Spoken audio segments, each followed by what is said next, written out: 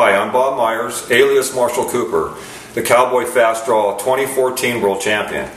I do Cowboy Fast Draw, I've been doing it for 7 years. I love to show you what I do. This is a single action revolver. You have to pull the hammer back to pull the trigger. We have a holster that are 1870 period correct. The object of the game is we have a 24-inch round target with the light in the center of it. When the light comes on during the command of shooter on the line, shooter set. When the light comes on, we make a reaction. We draw the gun, we cock it, point, fire. When the bullet hits the target, it stops the clock, giving us a time readout into thousandths of a second. Of course, we use wax bullets during this operation. You never want to shoot live ammo during fast draw.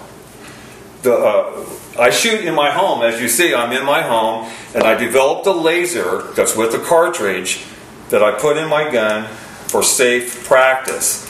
There's no ammo being used in this gun, just the laser light itself. We load it in the gun. I'll show you a demonstration as it on my hand, as you can see.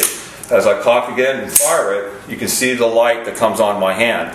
That's all I use to practice this sport, because I have no area here to shoot the wax in Fresno. Let me show you a demonstration on the draw that I've done and created in my championship match.